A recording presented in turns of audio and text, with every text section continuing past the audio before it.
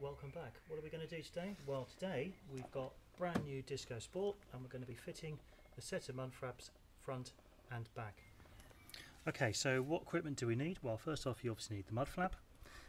You've got a couple of fittings that go with that. This top bolt will go up in there. This bolt here with a captive sort of washer slides on under there and is held up under this part of the fitting. You'll need a 10mm spanner and a 10mm ratchet, although you might choose to use another 10mm spanner. You'll need something just for starting off your and marking your holes. You'll need a T27 Allen key to undo this screw or similar, and then you'll either need a trim removing tool or you can use a pair of wire cutters, as long as they're this sort of flat shape on one side. Okay, and you'll need that for removing any of the clips that hold this on that get left in the bodywork. So let's make a start. First thing we need to do is to remove this trim piece. You can leave the wheel on, as you can see, just turn it to the side you're working on, give yourself a bit more access. Just get that in there, undo this, as you can see it's not held on, and then the rest of it is just pull clips. So just from underneath pull, okay, and it just pulls off like this all the way around. Work your hand around behind. If you only go a short distance at a time, you should get all the clips with it. If you don't, it doesn't matter, we haven't got one there. I'll show you how to get those out, and you undo them. Now my car here has the all-round parking system, so parking sensors at the front here. Yours may not have that. If you do, the easiest way to do it is just to bend these side tangs here back and actually slide out the parking sensor from its placement in there. That's the trim panel remove. Now we did very well there. I did this earlier on the other side and I've got at least 3 or 4 of these clips stayed in the car. So all you need to do is take your plastic pliers or trim remover, put them in behind and just slowly pull and they'll pop back out. And then on this panel all they do is just slide back in like that and you'll be good to go. Right. So as you can see, we've just removed this outside trim piece. Okay, I've set it aside over there. Now what you need to do, and I'll just put the light on here and then I'll take it away just so I'm not blocking the picture, is you can see I've pre-cut here a little sliver out, and I've just taken my penknife, I've just cut up like that, same there, and then join the top across there.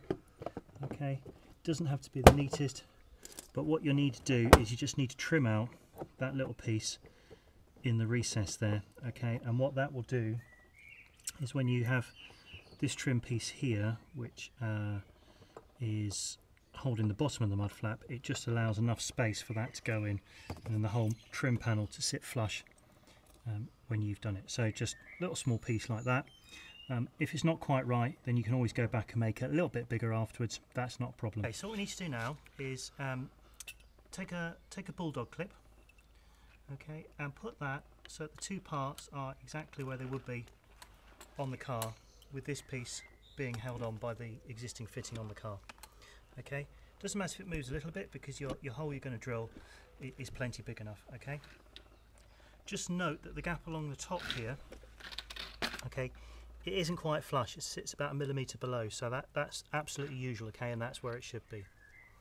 So what you then do, and you can make this a bit easier if you want by already putting some masking tape underneath and marking it with a pen, but I've done this on 2 cars now, so I'm reasonably confident on how to do it, is you just hold it tight, take a sharp pointy screwdriver or a gimlet, something like that, put it in the middle of the hole, mark it. Do the same on the other end, okay, and what you're left with, okay, is a couple of guide holes. There's one there, okay, and there's one here. And all I'm going to do now off camera is just enlarge those to make those. They say 8, but I'm actually going to make it 10. And the reason I'm going to do that is that these fittings you've got here, okay, have some quite large washers on them. Okay, because this is going to come through this side and then be bolted on the other side. And having a slightly larger hole will allow you to line up the mud flap perfectly, so that if you've drilled the hole slightly off where it needs to be, then you can make sure the mud flap sits nice and flush on this piece of travel. So what we're going to do is, just off camera, we're going to go and drill these holes now, and then we'll come back to you in a minute. So as you can see, we've drilled the 2 holes. There's one at the bottom here we've drilled, and we've placed the clip onto it. Okay, you need to place this bit with the screw thread on the inside of the car, because the bolt's going to come through that way. And we've also drilled the other hole here, okay, as you can see, and we're going to put that one in first because that's the awkward one to put in. So you need to thread your bolt with the washer on it through there. Okay, it does go, and there's a degree of flexibility in the mud flap if you need to get it out, but enough to put the bolt in. And then this is where it helps if you have about 3 sets of hands. You put this one in first, take the captive nut and just place it loosely, okay, where it needs to go. And then you take the other bolt with its nut, get this right for the camera,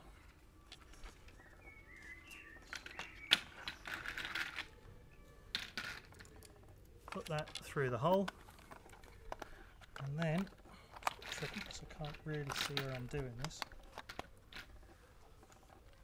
put that, thread it through there and into the hole. But I'm going to have to do that off camera because it's a bit tricky, so I'll come back to you in a minute. Yep. Okay, so as you can see, it's not difficult, it's just trying to get it in the right angle that I can see what I'm doing whilst filming at the same time. When you come to do this, it'll be much easier because you're not worried about what the camera's doing.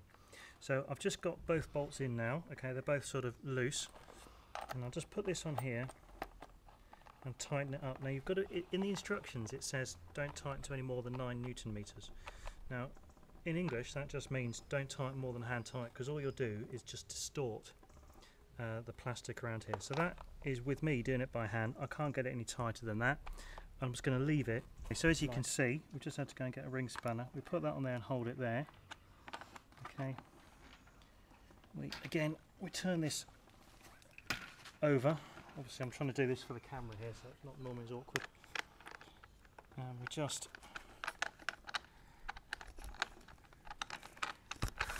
do this up. Again, you don't need to be any more than hand tight because you'll distort all the plastic. Okay, so this goes in with the electrical connector to the top. There's no lip or anything on this one, so just start off working these clips slowly where you see one into each hole all the way around. Okay, get to the top there, and you can see there's a black guide pin goes into that hole.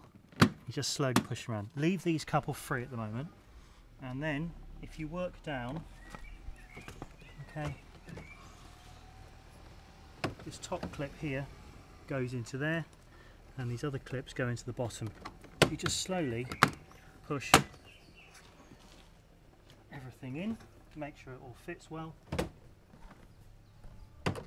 Push this in at the bottom, as we can see there, and then again, if you just come round and have a look in where I'm seeing, you can see the reason we cut that hole out was to allow that clip underneath, and when we do that screw back up in just a second, what we'll find is that will all be drawn in, and that is your wheel trim, sorry, your mud flap fitted.